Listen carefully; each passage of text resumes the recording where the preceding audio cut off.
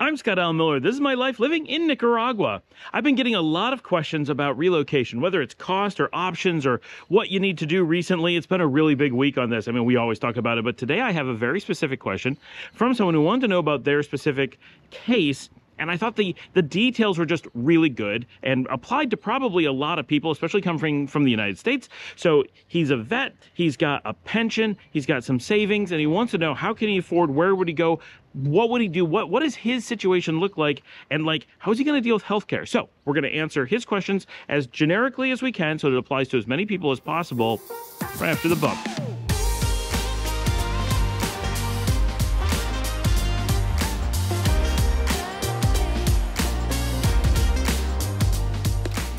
When I came outside to do the video, I had no idea that it was still raining. It's been raining all morning. I've done multiple videos in the rain today. It's beautiful. I'm loving this.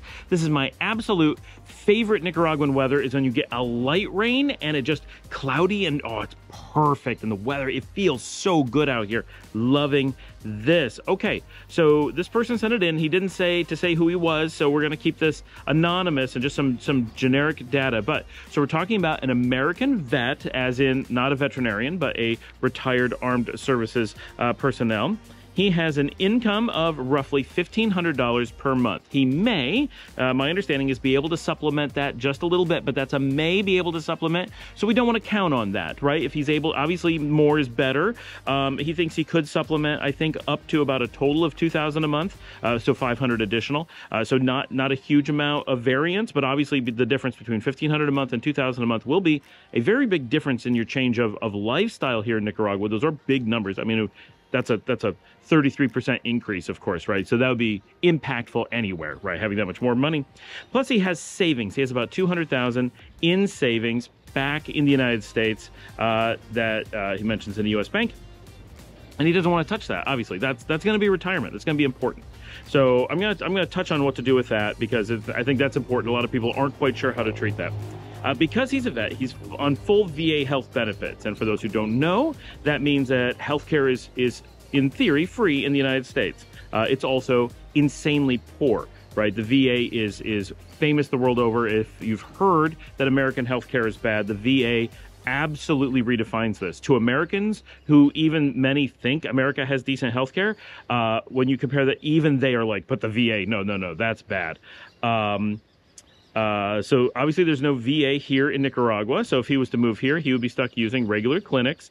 So that's obviously possible, but if he has anything major happen, he would need to travel back to the United States. He mentions a few places, but it's important just for his or anyone who's really looking. If you're going to travel back to the United States from Nicaragua for healthcare, you're going to go to Miami. Why? Because Miami is where we have direct flights. Not only are they cheap and plentiful, that's important, and not only do they now have extra hops, but it's the one spot that you consistently can go to. Technically, you'd be able to get to Houston as well, much higher cost. There are good hospitals in Houston, but Miami is almost certainly the one spot you would go to, just because it is what makes sense. So one of his concerns is, he's got a lot of questions, and we're going to get into the cost, but he says, of course, we hear about the unstable government, but I question the stability of America's government. It's the same with crime. You hear about things, but you worry about it in the United States. There's areas of the U.S. That should have travel advisories. They can be quite dangerous, of course. So let's start with the first thing. Why do we think that Nicaragua has an unstable government? This is not actually a real thing. Unstable is one of those terms that a lot of media outlets and, of course, governments, State Departments banter around because it's a meaningless term as far as governments go. Of course, it does actually mean something. A government that's unstable is one that we expect to have problems continuing with governance. But Nicaragua has had a stable government for quite a long time, really long for the region. And so if we're looking at a historic situation, no, there's nothing to indicate that there would be a reason of concern for stability. If we look at it compared to other countries in the region, it's actually a shining example of stability. If we look at the anticipations of things happening with it, it's a very stable government. I know of no indicator that says that Nicaragua has a stability concern. It has no history of stability problems. Of course, if you go back to the U.S. occupation, yes, it has a problem of being invaded by the U.S. in the past. That's different than having an unstable government, the same as any place being invaded by a foreign country. The Ukraine does not have an unstable government. It has an invading army trying to take over. And you can agree with either side, but you can't argue that that's making Ukraine's government unstable. It's questioning whether Ukraine can remain sovereign. Very different things. You can hypothesize that Nicaragua will have a stability problem in the future based on whatever factor you decide to, apply in your own logic. And as he mentions, the same thing applies to the United States. There's nothing that makes the United States stable. Historically, the United States has a good tradition of being stable. The last period of instability was the U.S. Civil War, which is quite some time ago. So the U.S. has a great track record of stability, but Americans who are looking at it from the inside see the potential for another war or other form of massive instability lingering right around the corner. We don't see that in Nicaragua, at least not on the ground. There's nothing to suggest it. And that the U.S. and Canada tend to promote this vision actually suggests quite a level of stability because they don't point to things that are actual problems. They tend to point to, and this goes for everything that they list from up there, so they list things that are domestic problems and then put them on countries that they think people can't verify. So they know, Canada doesn't really have this, but the United States has a very high risk of political instability. So of course, to distract Americans from that and to leverage the fact that Americans now feel that stability is something to be concerned about, that they will hoist it onto other countries. Oh, Americans don't know anything about Nicaragua, so we'll accuse Nicaragua of being unstable because it'll help distract Americans from the fact that the United States feels unstable. Whether it is stable or not is a different question, but it feels unstable. Americans believe it to be unstable at this point.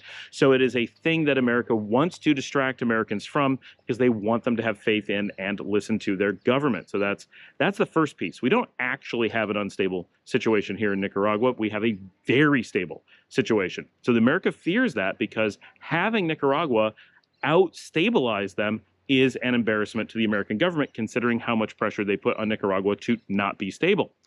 The second piece of that is why, as an expat, as an American living in the United States or an American living anywhere, I have concerns about the stability of my government. They are my government, and I have a right to stability from them, or a right to expect stability from them. If they are unstable, it is my rights that may fluctuate. My freedoms may fluctuate. They may not. They could be a good thing, right? Stability itself is not necessarily bad, but it is something that I'm concerned about because it's my government. When I go to another country, in this case Nicaragua, but it doesn't matter, it could be any country, where I am not part of the polity, meaning I'm not a voter, they are not representative governments of me, I don't really care if they're stable. Instability does potentially cause a little bit of concern for businesses who may be looking at an upheaval in business processes or licensing, or in some cases permission. Maybe you came in and you're working in a sector like rare earth mining or lithium mining, right? And if the government's unstable, maybe the old government is like, yeah, we want foreign companies to be lithium mining, and the new country, the new government, when it's truly unstable and you have a new government, they may be like, we don't want foreign companies to be lithium mining. We're going to nationalize it. So that's the kind of thing you could become concerned about as a business with stability. But even that is a very minor thing. That is very rare and very specific types of businesses. You're operating a restaurant, a tire shop, a web design store. None of that. You don't care about government stability. Like it's a point of interest perhaps, but it's not something to worry about at all. It would never hit your radar to actually worry about. The United States and Canada have a tendency to banter about instability because you can't prove whether a country is stable or not. So there's no way to actually go after someone for false information. And it sounds scary without actually having anything that you have to demonstrate.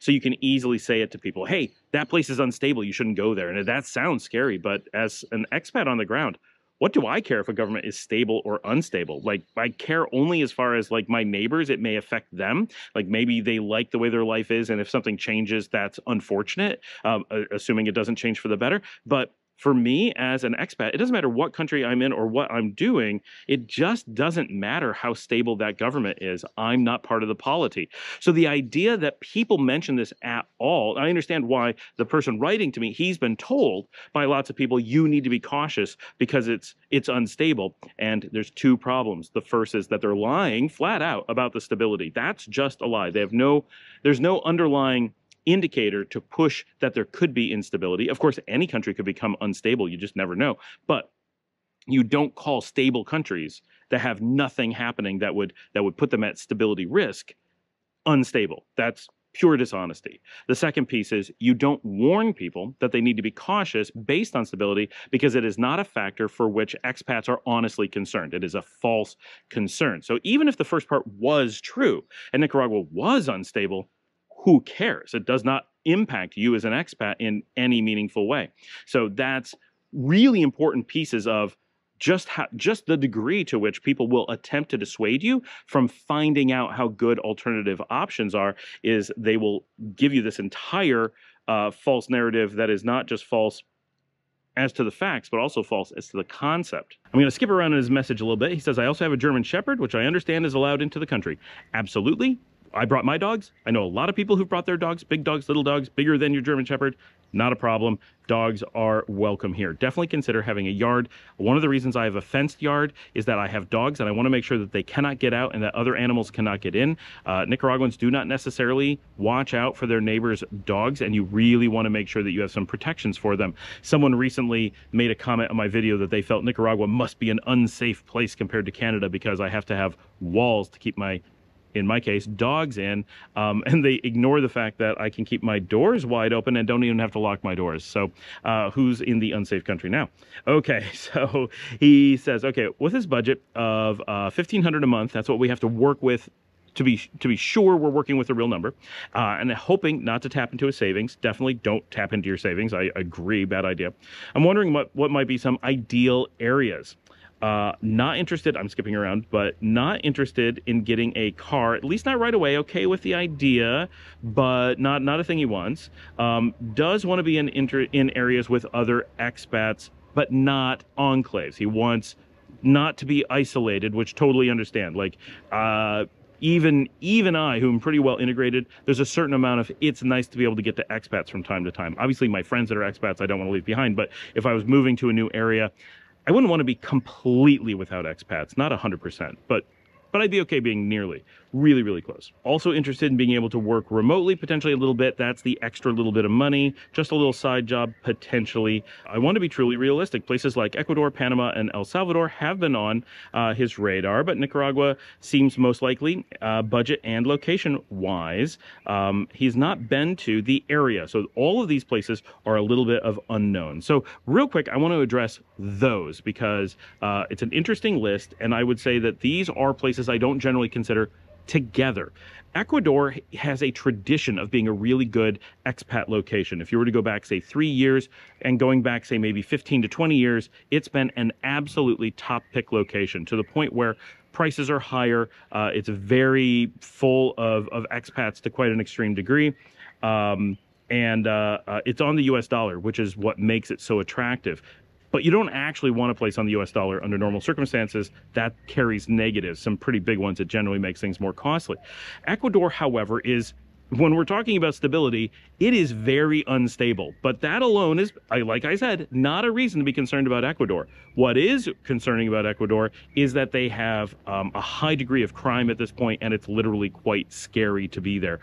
They have some plans. They may do some good things. I don't want to be like, Ecuador's a terrible place. Absolutely not. Ecuador's a wonderful place. And of course, if you're going to live in like the Galapagos Islands, I'm sure you're isolated from all that. But Ecuador is not a place, even my very adventurous South American crew who would be indistinguishable from Ecuadorians to be able to blend in on the street, they will not travel there. They're like, nope, we're stopped at the border. Anywhere else in South America, even Venezuela, no problem. Ecuador, absolutely not. So take that from people who live in the region.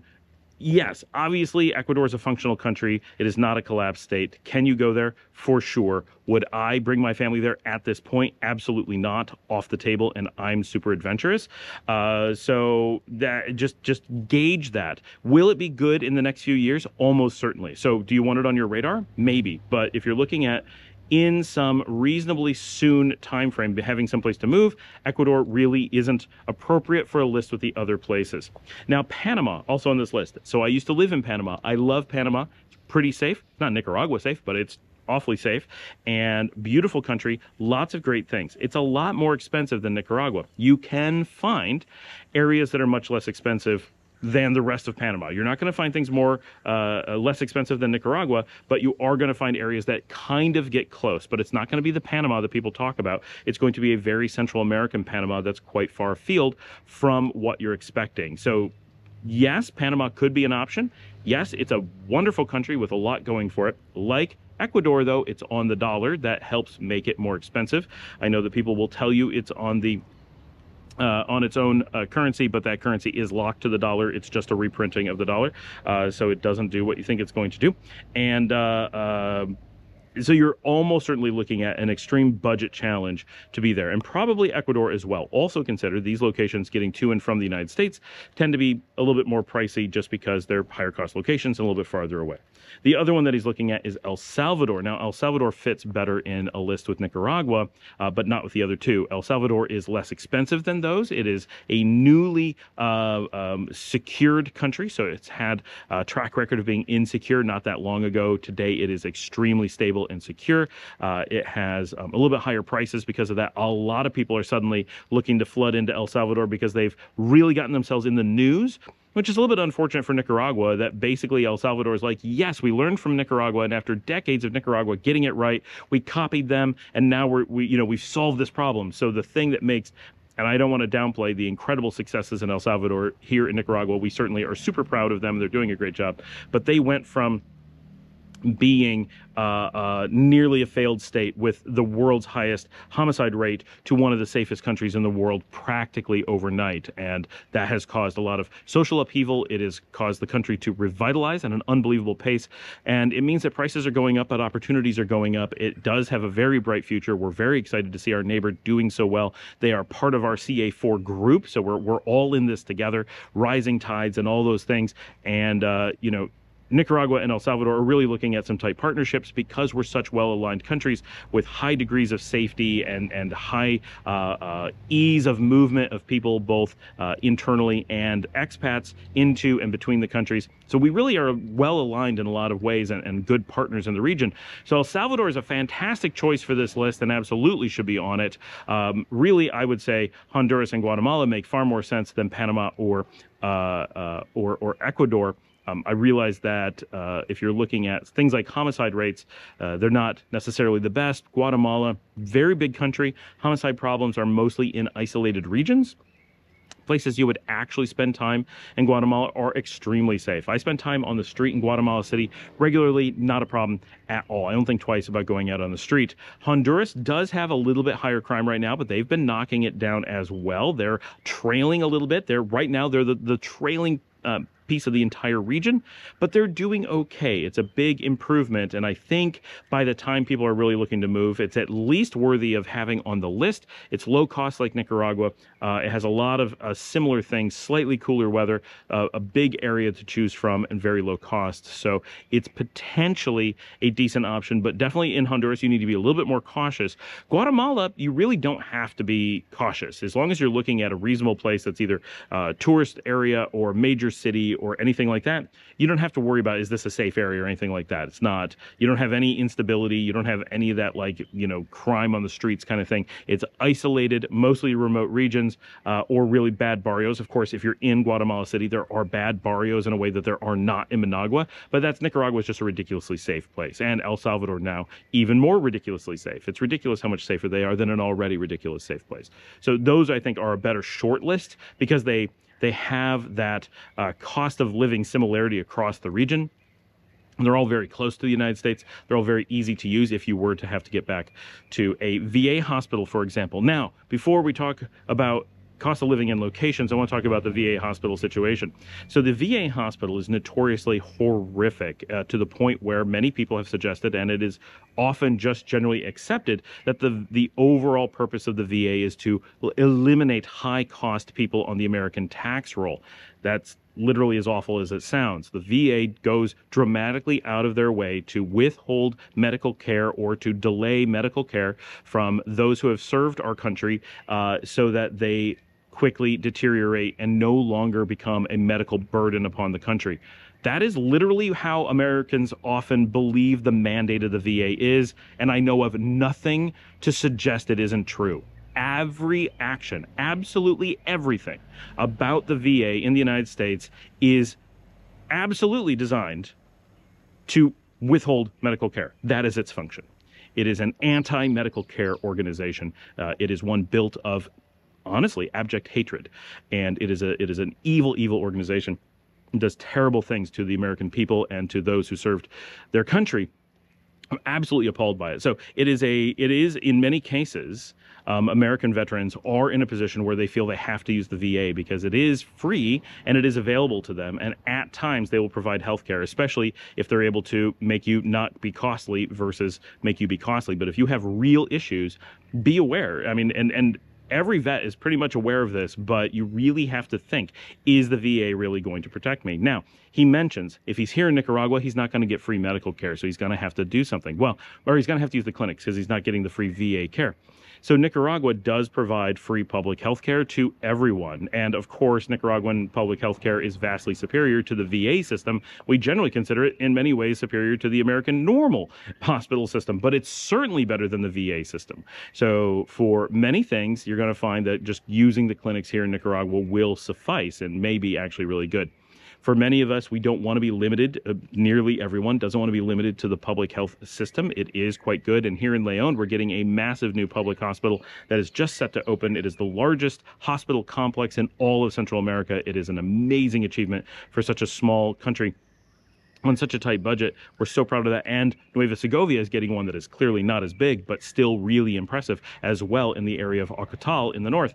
And so these are representing major steps forward in the public health system, which is already a really impressive system. That said, many of us still want to use private hospitals in many cases for many situations.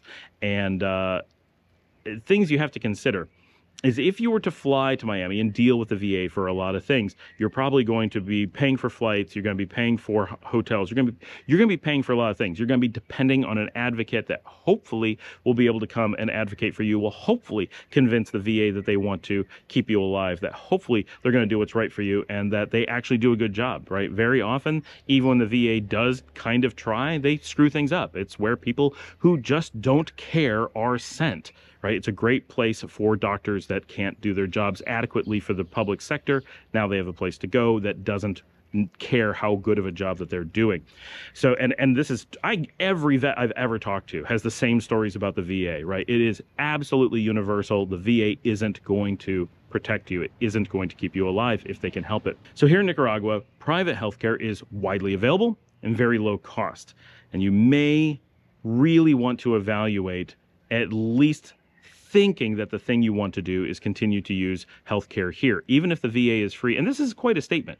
Even if there is free healthcare available to you in the United States, traveling to the United States to use it often won't make sense. We've had major medical situations happen here, and the first thing we always say is, thank goodness we're not in the United States. Right? We get a quality of care and a cost of care that you can't get in the United States. So even for vets that have access to the VA system, I would seriously recommend taking a hard look at what you would want to do ahead of time so you're not making this decision under a panic scenario.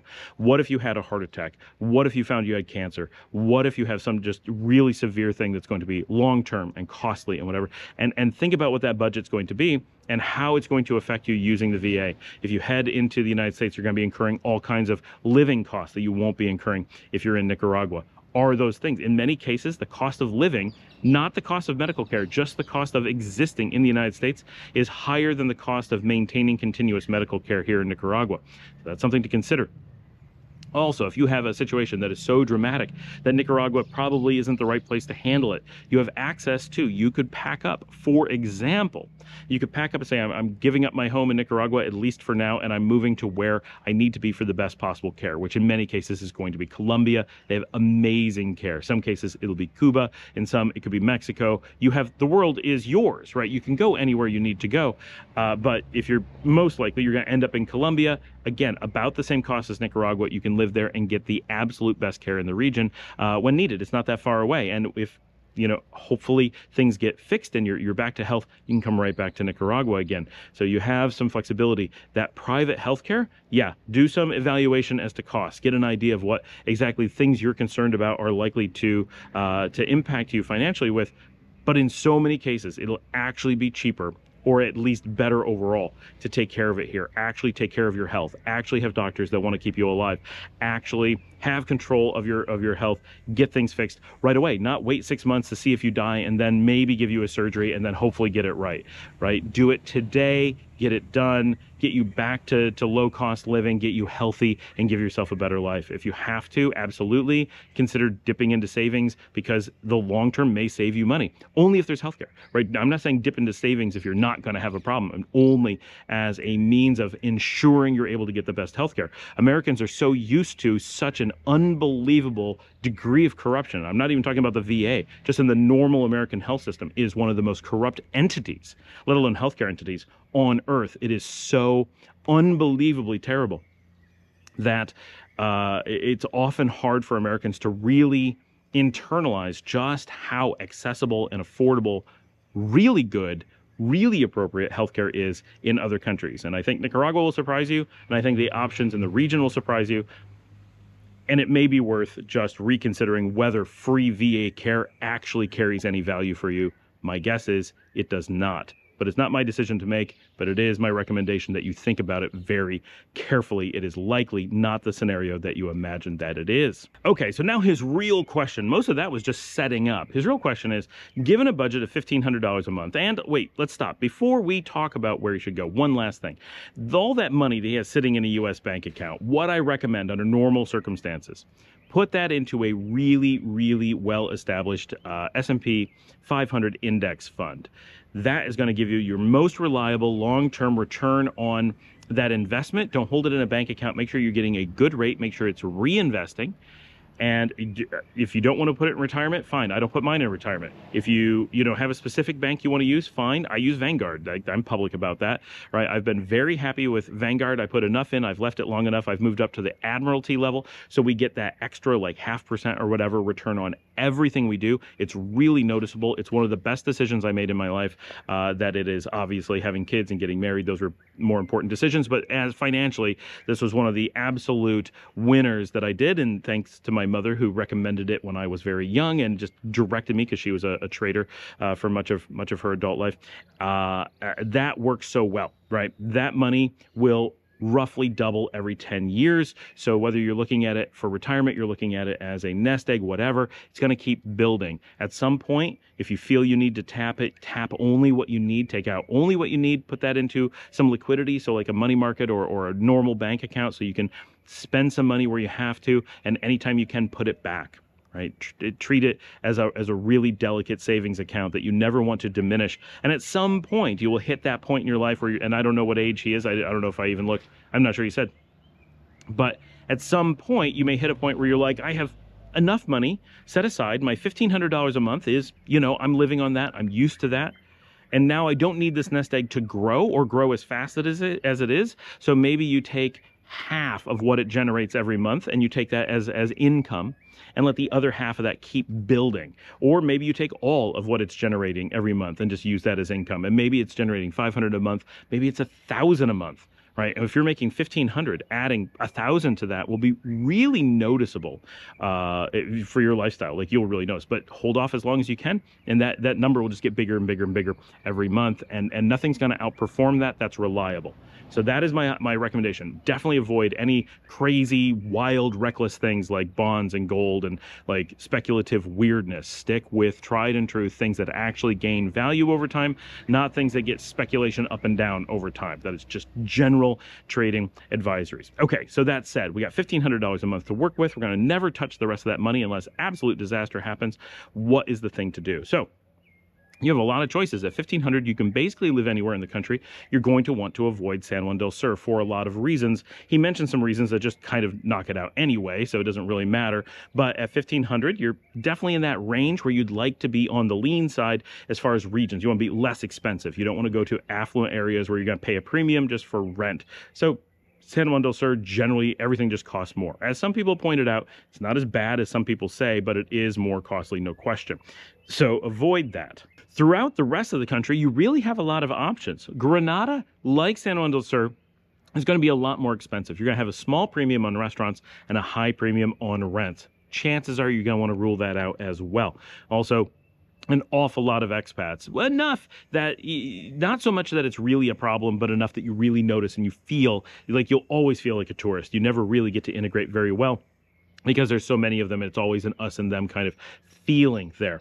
But beyond that, you have a number of cities that still have a number of expats around the country and are going to have low enough rental options and dining options that you can do quite well. And you're going to want a city of fair size if you're not going to have a car. Of course, this is Nicaragua. You could get away in a small village without a car. It will work, but you're going to get your best benefit by being in a slightly larger city. So the primary places that I'm going to recommend you look at, and of course, come spend some time, drive around, get a real feel for yourself. You never know what you're going to fall in love with. But the key cities that really make sense for investigation include Esteli in the north, mountain town, cooler weather. Matagalpa, also in the north, slightly higher mountain town, a little bit cooler weather, a little bit more difficult for walking around. Personally, my favorite city in the country, very much up in the mountains, the home of coffee. Esteli is a little bit more the home of cigars. Both of those are good cooler weather options.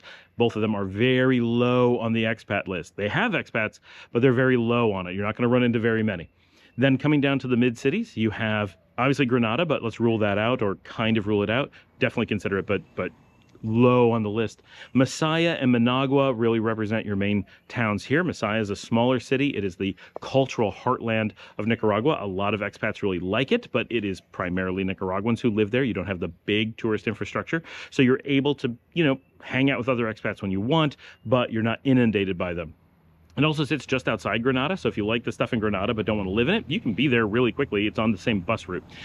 Same thing on the other direction is Managua, the capital. Now, a lot of people rule out Managua, the city of 1.3 million, but it's actually a pretty decent town. It has no tourist attractions, so if you're going to just visit, you're often going to be underwhelmed. But as a place to actually live, it's very affordable, has a lot of interesting little neighborhoods, each full of its own little shopping and pulperias and corner stores and restaurants and bars, and it's very easy to get sucked into local life. There are a number of expats that live in Managua. Many choose to live there either because it's closer to the better healthcare options, at least currently. That may change, and because Leon is getting such amazing new healthcare options, it's possible that Leon is going to pull ahead of Managua in some areas, but don't hold your breath. But it's definitely going to be closer.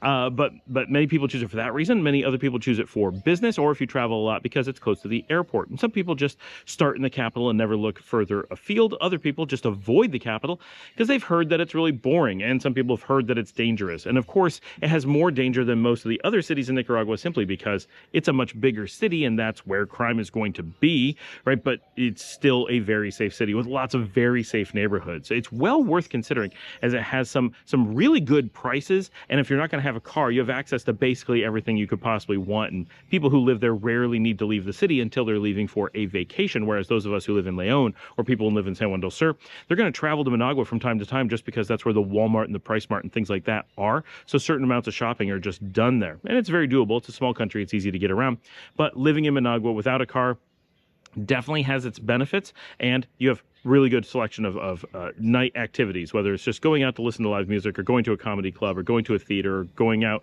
bowling, or going to play laser tag. All those things are in Managua, like just everything, plus shopping malls and loads of restaurant options, and it's a foodie culture, so it's a good place for a lot of that. Just Managua does actually have a lot to offer. It's worth considering, but be aware, with dogs, you're going to want some outdoor space, and you will be a lot more limited there. You're a little bit more constrained in the lot sizes, but not as much as like in a Tegucigalpa or San Pedro Sula or a San Salvador, where you have a much denser city. Managua is a relatively sprawling city and has some really beautiful neighborhoods and some very unattractive ones and some problems with litter. So it's all going to depend on what you like, but it is well worth considering Managua when you're coming up the road from Masaya. Then hopping over to the west is Leon. Chinandega, you're probably not going to look at, especially if you want to have access to other expats. That is not a good area for that. Leon is the second city of the country and the first city of revolution, as they always like to point out. It is the main exporter of education in the country, has the most vibrant nightlife per capita of anywhere else in the country. Managua has the most nightlife, but it's the entire city coming into small zones. Leon has the most overall. Leon is a little bit lacking in restaurants. Certainly you can go out to eat, you can do things, but it doesn't have as much food options as a Granada, Masaya, or Managua, or even a San Juan del Sur, and it's more in line with a Matagalpa or Esteli. there's enough, but it's definitely something we complain about. But for nightlife, we're more likely to have nighttime dancing or live music than the other cities. You basically always have something to do. Leon also is the only city that has beaches inside the city zone. So unlike a Managua or Granada, where you could say, well, I want to go to the beach and that's like a specialty thing. If you live in Leon, going to the beach is part of just going around the city. You can take city buses and treat it much like going to one of the farther out barrios. You really can just go and come back and just make it a part of everyday life. And in some cases, like tonight, I'm going to run out to the beach for dinner. That's a very normal thing that we do because it's so close. And there's, honestly, while there's many fewer restaurants on the beach in Las Piñas and Ponaloya than there are in the city of Leon. Leon is 300,000 and the beach combined, the two is about 7,500, maybe 8,000 people. Obviously, there's many more restaurants in Leon, but it's the same types of food copied over and over again in most cases and often closed. But in the beach area, they're often open, and what little number of restaurants there are is often very different. Each one is going to be a unique dining experience. And so when you actually list out all the different types of places that you're going to get in Leon and then compare it to the beach, it's surprisingly close. It's often just easier to go out to eat on the beach. So that's an important thing to add into the kind of Leon zone. It's far enough out that you don't get delivery from the beach to the city, but it's close enough that you can just ride the bus and use it as part of your experience. Leon is big enough. All of these cities are big enough that you'll have no problem dealing with public transportation, which could be buses, could be rutas, which are like the pickup trucks. You kind of hop in the back, using taxis to get around, or anything else. And of course, they're very walkable for the most part. These are very, very safe cities. Managua is an exception, not in that it's not safe, but that it is not a walkable city. You might walk your neighborhood, but you're not going to walk to different parts of the city. They are too far away. But in the other cities, all of the other cities, you can walk everywhere in the city. If you live in the city, you can walk to anything, and that can be important. So when someone's like, oh, I'm going to meet you across town, you're like, okay, that's what, a 30-minute walk? Could, right? It's a completely different experience than a lot of other places. Leon has a pretty good expat community. It is not really large. It's not like Granada or San Juan del Sur where you're going to think of it as an enclave in any way, shape, or form, but it does have a large enough expat community that it is very common to run into people when you're out at restaurants, especially more affluent restaurants like Sua, for example, a Spanish / Peruvian Mediterranean style restaurant here in the city. They're quite popular, a little bit more expensive, and you often see expats there or tourists who are passing through. So that type of thing you're just going to run into all the time. But if you went to like a Chinandega, you may never see an expat. You could go months and months without ever even seeing one on the sidewalk anywhere and having no idea where they are because there's so few. All of the cities that I mentioned have enough expats that you would have people to meet with. But Leon, Managua, and Masaya definitely have enough that you could easily have groups that you hang out with on a regular basis and choose different groups based on your personality rather than being stuck with just the ones that happen to be there.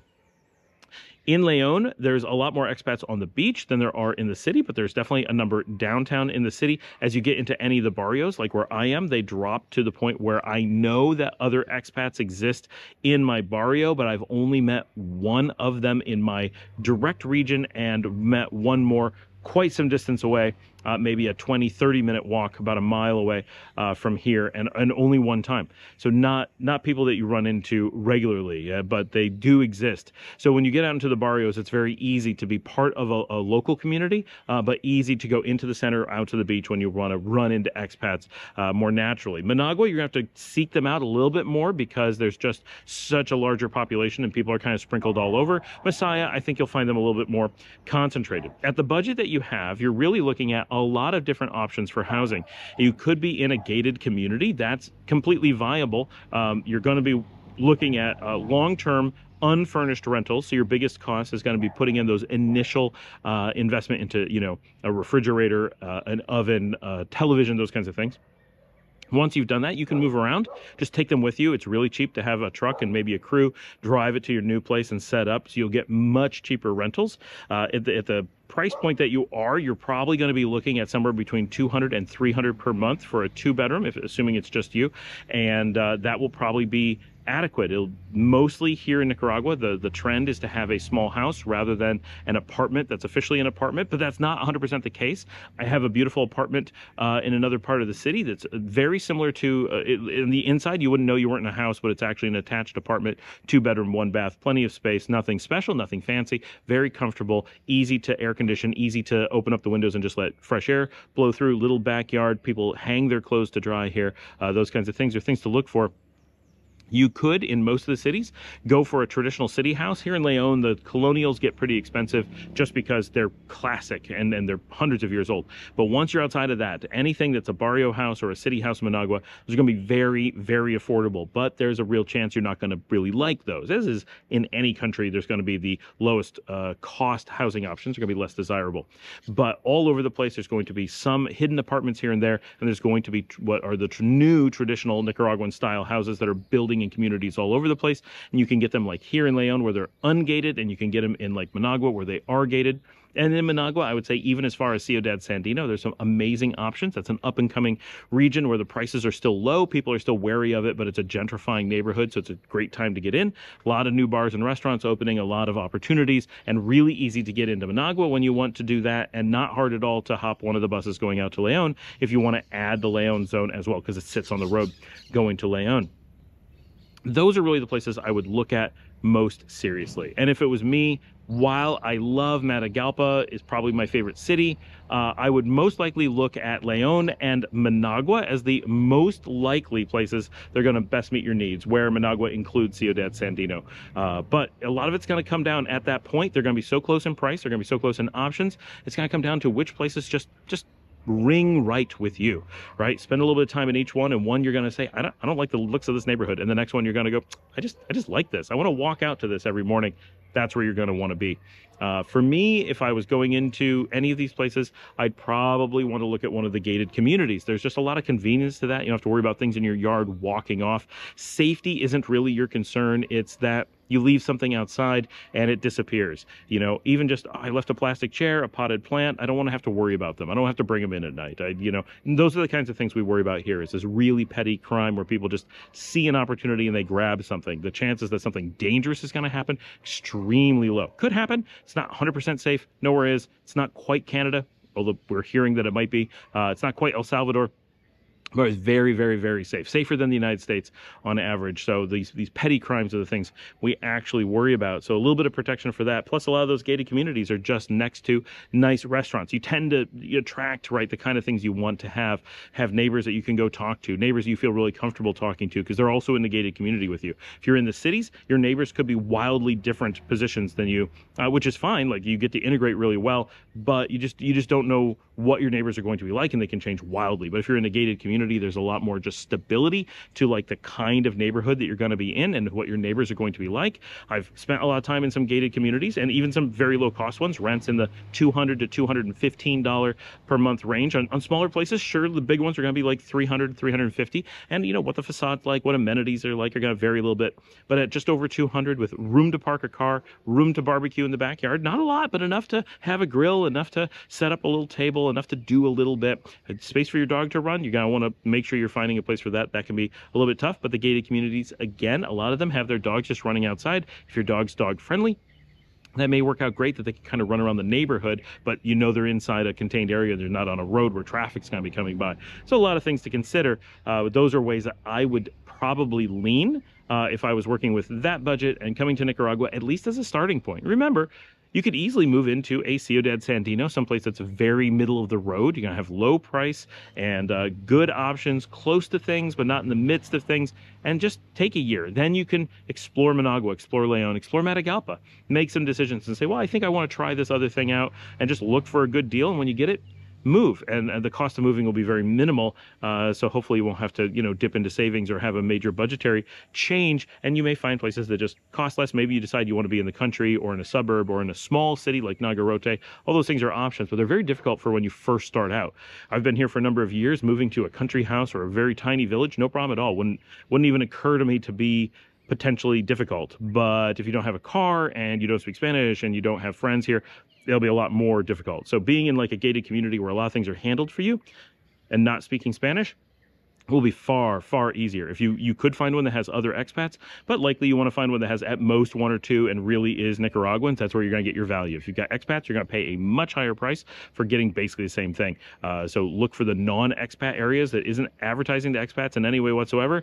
That's going to be your best deals for sure. Thanks for joining me. Like and subscribe. Just a reminder, because he did ask about this as well. We do not provide relocation services. I love making these videos and providing information about relocation, about moving to Nicaragua, about travel in Nicaragua. At most, if you're looking for a one-on-one consultation, I'm happy to do phone calls or something like that, Skype calls or whatever people do these days, WhatsApp calls.